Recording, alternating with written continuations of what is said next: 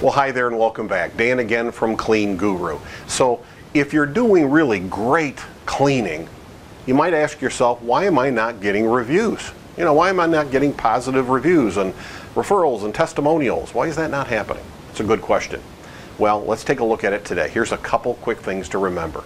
Number one, most important, because you also have to ask, right? We talked about this once before. It's kind of not enough just to do great cleaning. Is that important? Yes. And in an ideal world, your customers would raise their hand and say great things about you. But they are busy and they're overwhelmed. It is our job, our responsibility to reach out and ask. We need to let them know how incredibly important and how helpful and how appreciated it would be if they would take 2 minutes to give us a positive review, a referral to someone else, maybe a written testimonial, something that we could use in our marketing. If you're in residential cleaning and you're doing maid service work around your area, you might want to ask in terms of, for example, say, listen, could you go onto our Facebook page and like our Facebook page? You could leave a review on our Facebook page. You could give us a Google review.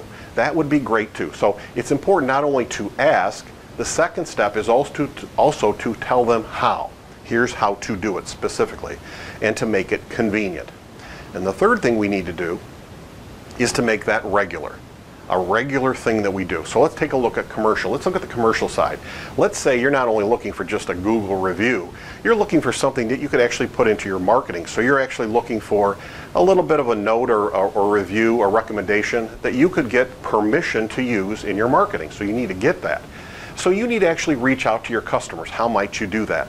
Well, maybe you'll actually call them on the phone and just say, listen, Steve, we've been with you for a while. We're looking to grow. To do that, we really need, sometimes the support of the people who've been with us all along the way. Would you be willing to take a couple minutes to provide that?